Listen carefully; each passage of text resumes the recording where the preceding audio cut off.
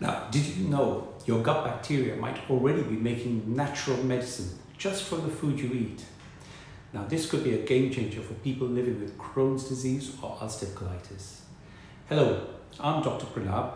I'm a gastroenterologist here in Dubai, and I help patients with Crohn's and ulcerative colitis manage their condition using advanced care, including the latest insights into the gut microbiome.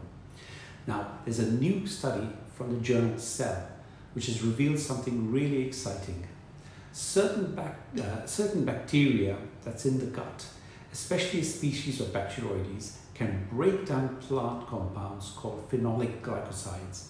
Now, when they do this, they release bioactive molecules that help reduce inflammation and even fight off infections. Now, one of these molecules is something called Resveratrol. It's found in grapes and red wine.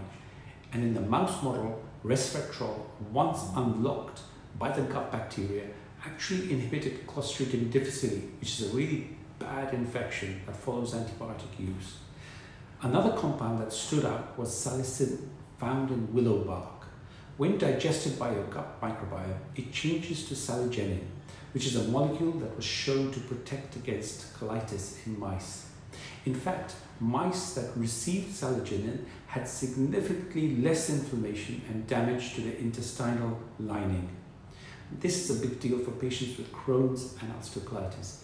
It shows us that certain foods, when digested by the right microbes, can release natural compounds that help calm inflammation and support your gut barrier.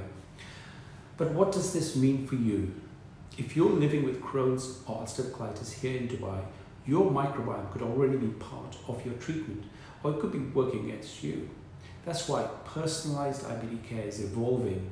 The best treatments may combine the diet, your microbiome, and targeted therapy with all the medicines that's available for colitis.